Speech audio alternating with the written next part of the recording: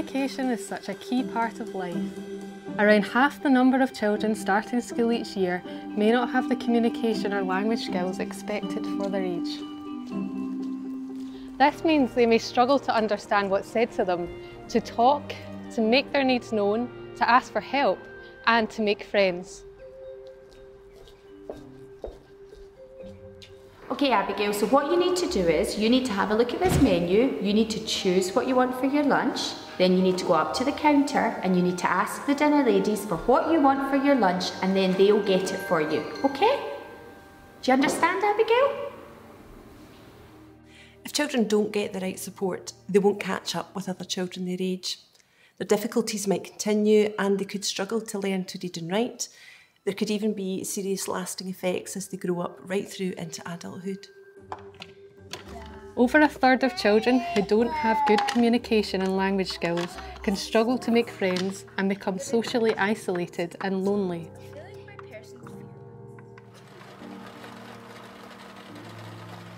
They may struggle with their mental health.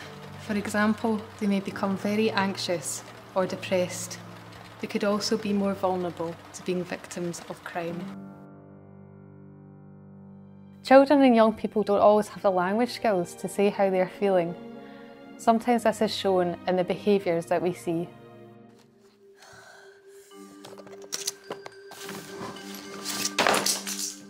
If you don't have good communication and language skills, it's hard to negotiate and express your feelings using words.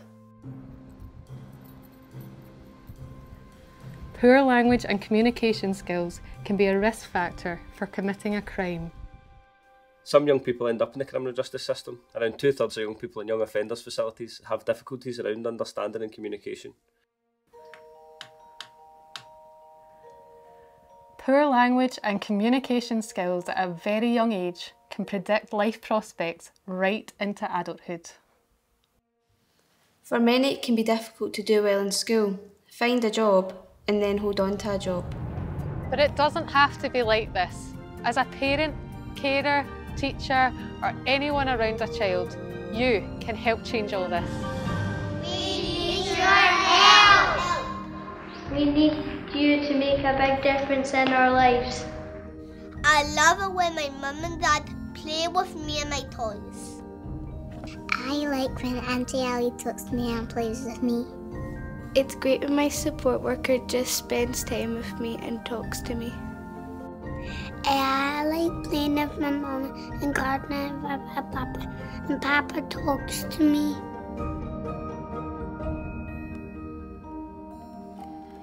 Did you know that research shows that by the time the average child reaches 7 years old, they'll have spent one whole year of 24-hour days looking at screens?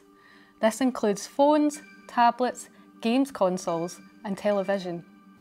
That is like spending a whole year of my life looking at a screen with nobody talking to me.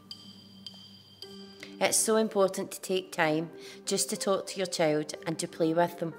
Talk to them about what they're doing, name things, describe things to them, and they'll learn so much. It's as simple as that. And these moments are so precious.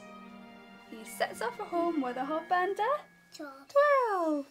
Sometimes my mum goes on her phone and doesn't listen to me. If a grown-up hardly ever spent time talking to me, I'd feel lonely, left out, and as if no one ever cared about me. I would feel sad. Lonely. Sad. As angry as a T-Rex. Very, very upset.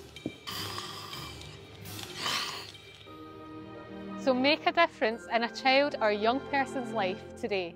Help them have better life prospects. Have those precious moments. Please help. Get we people chatting! Yay! Thank you.